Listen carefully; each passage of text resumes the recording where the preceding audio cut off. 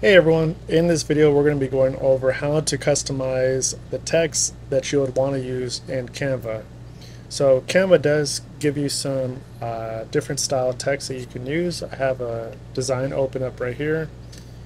And so with this text, you only have a few other options on here from what I've seen within Canva.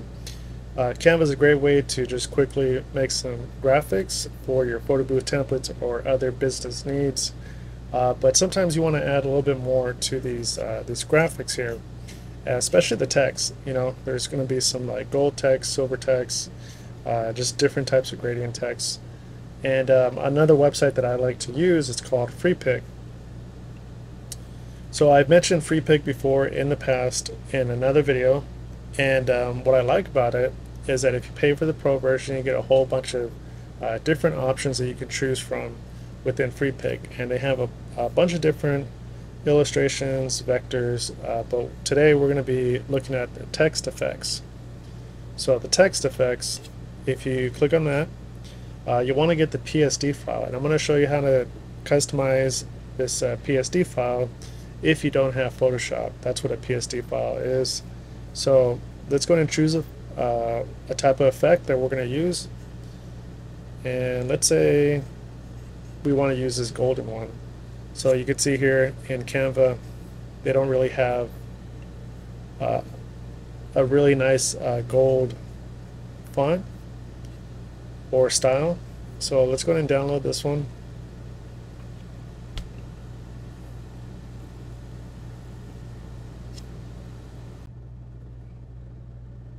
And then with your downloads open, double click on the folder. And then this PSD file, we're going to take this to this other website. It's called Photopea. So Photopea is a very similar web app that's exactly like Photoshop. They have it set up exactly the same in a lot of ways, and it's free. So I highly recommend to get familiar with Photopea because that'll help you create other things and add them to your Canva designs. So if I open from computer, I'll go to downloads, PSD.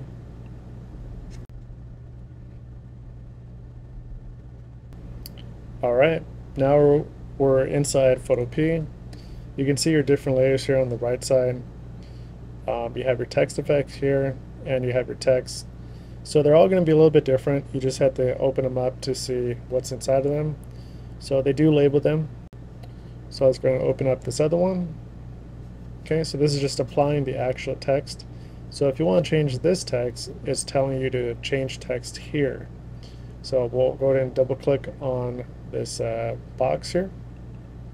All right, so let's go ahead and customize this font here. And what I'm going to do is make sure I'm on the text tool. And then we're going to go to highlight the actual font or the text. So now we can type in anything that we would like to put. Congrats. And you'll notice that the font changed, and that's because we don't have the same exact font loaded into Photopea. So Calling Stone is the font that was used for this file. You can definitely copy that name, put it in Google, and search for the font. Very easy to find if you want to use that same style, but they have a bunch of different ones here. If you do find that one, you can just go to load font here, and then you just add either the OTF. I think sometimes they'll give you OTF or some other font file type. But you can choose from here, and they have pretty much a good range of selection.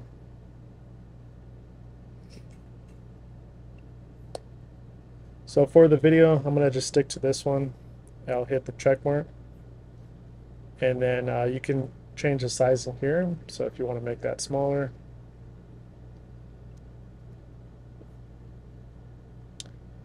And then what we'll do now, since I'm on a MacBook, I'm going to press Command S to save it.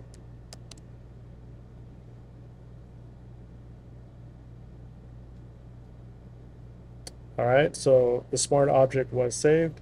And now if we go back to the original layer, so this is the one that we're on, go back to here.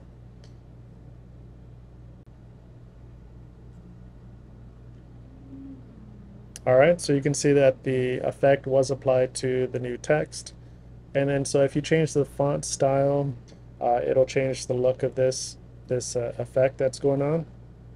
And yeah, so from here, then what you can do is take the background and you can hide that. You can hide the other text that was showing on the top here, and then just delete anything else that you don't want to be shown on here. Sometimes you'll have these things here, and that's going to be just some other types of graphics behind it. So I believe that's this one, light. So that gets rid of that part. And then from here, since you just want to take the actual style of this right here, what I'm going to do is go to export PNG. So we've hidden every other layer, so it's not going to show in the PNG file. So if I hit save, and then I go to my downloads, you can see here that file is here, and I press the spacebar on a MacBook, and then you can see that it is transparent. Notice the blue there. So that's a true transparent PNG. So from here, so now we'll go to this design. Let me move this over. And then we can just drag and drop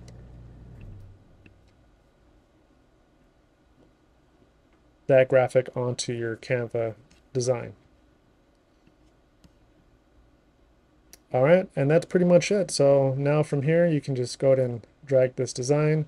This is a design, it's not a text file no more, so you can't customize it from here. So make sure all the changes that you would like to have on the text that you want to apply to your Canva project is all done within Photopea. So you can go back to Photopea, make the changes to the text if you need to, and then save it, export it as a PNG, and then reapply it. So from here, you can just resize and place it where it needs to be. Hope you guys found that video helpful, and let me know in the comments if you like these type of tips. I can go more into Freepik and show you other things that they have to offer as well. I'll see you guys in the next video.